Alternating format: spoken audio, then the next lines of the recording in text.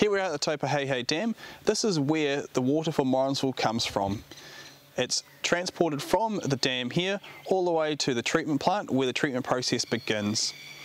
The treatment process involves adding special chemicals to the water which cause the dissolved particles and the solid particles in the water you can't really see with your eye to fall out of solution. We call that sedimentation and coagulation, and that's the first step of the process.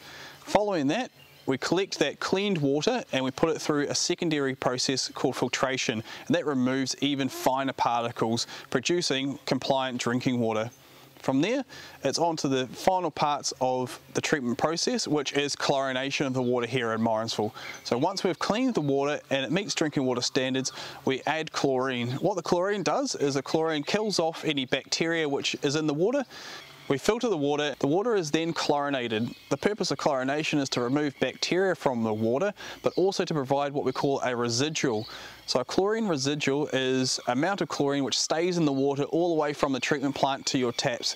It's there to make sure the water stays clean while it's in the network.